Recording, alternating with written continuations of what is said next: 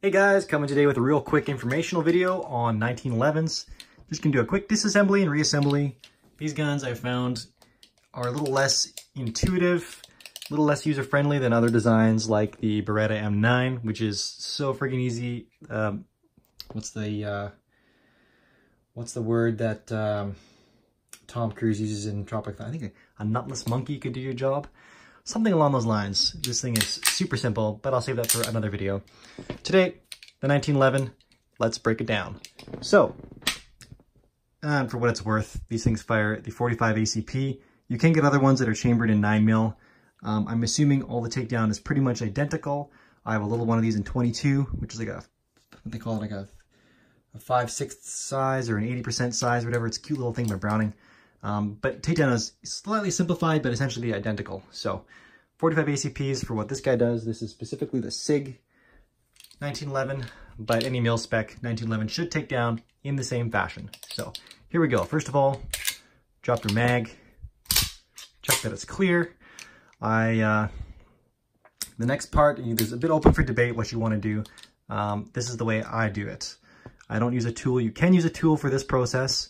But you do want to make sure that you're at least being careful if you're not. I don't use a tool. I've never had a tool. It's a weird thing to say. I've never had a tool. Anyways, the tool for disassembling 1911. It's not necessary. Just be careful. This is the cap for the recoil spring. Be careful with this. This thing will fire off very quickly, and you don't want that hitting you in the eye or just getting lost. So depress that with enough force to keep it down. Rotate this to the left, it'll swing out further. If you rotate it to the right, it doesn't swing out far enough to get past the lug. So swing it to the right. Gradually let this come up. This is this cap. Pull out your recoil spring. Now you can take this guy, rotate it all the way around to where it comes out. Again, I'm assuming this is pretty much mil spec for 1911s. There could be some out there that have slight differences. But anyways, safety off. Pull this thing back to the disassembly notch, which is this middle notch here. This is the bolt catch or the slide catch, so not that far, but just this other little notch right in there. Then this guy will just pop out. It should be pretty loose, but it'll pop out. Take that out. Now the rest of the slide will just slide right off. There's your frame. This is typically the serialized and controlled part, by the way. In Canada, this is what counts as the firearm.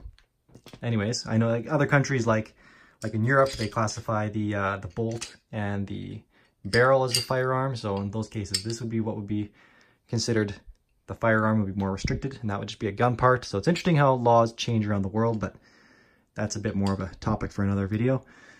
This is, you know what? I don't even know what this thing exactly is. It's just kind of an annoying piece that goes in here that you have to catch with the, I think it's just, I guess this is the guide rod.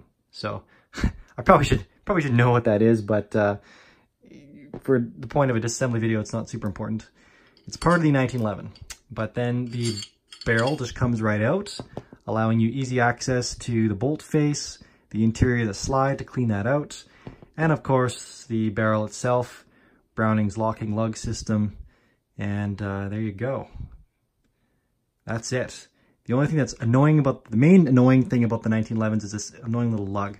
When you put it back together, this is the main thing that you need to watch for, because if you don't do it right, you have to kind of pull it apart again, and it can be a bit frustrating. If you don't do it right, either this pin won't go in or it'll lock up the gun. So that's it, fully disassembled.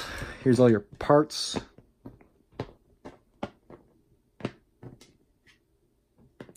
That's everything. Now let's put it back together. So the way I do this is essentially identically opposite order. Slide the barrel in. Don't worry about this really too much at this time. And this guy just literally rests with the little crescent face against the barrel. That just can just sit in there just like that. Now I'll mate these together. This little thing, if I do it upside down, this is gonna stick up, so just keep that little guy down. Otherwise it'll catch the rear of the slide as you're trying to put it back, and obviously safety can't be on. What am I getting hung up on here? There we go. Just a little bit of resistance to overcome.